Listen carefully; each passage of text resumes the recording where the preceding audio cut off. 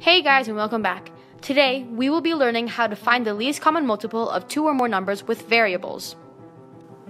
The least common multiple of two or more numbers is the smallest number that the numbers can divide evenly into. A variable is a letter that replaces an unknown number.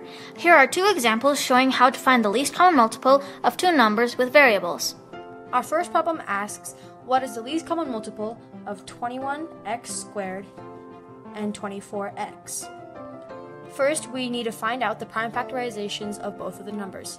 The prime factorization of 21x squared is 3 times 7 times x squared, and the prime factorization of 24x is 2 cubed times 3 times x. We now take out the factors that have the highest exponents from each expression and then multiply them to get the answer.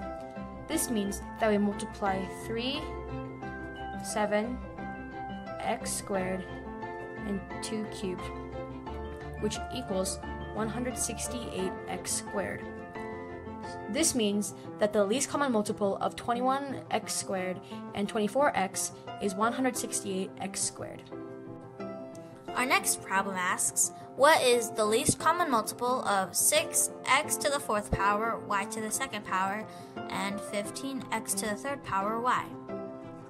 Like the last problem, we need to find the prime factorization for both of these numbers. The prime factorization of 6x to the fourth power y to the second power is 2 times 3 times x to the fourth power times y to the second power. And the prime factorization of 15x to the third power y is 3 times 5 times x to the third power times y.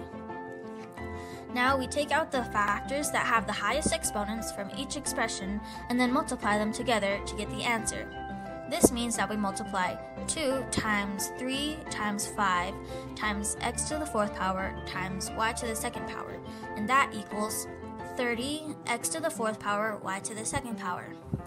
So, the least common multiple of 6x to the fourth power y to the second power and 15x to the third power y equals 30x to the fourth power y to the second power.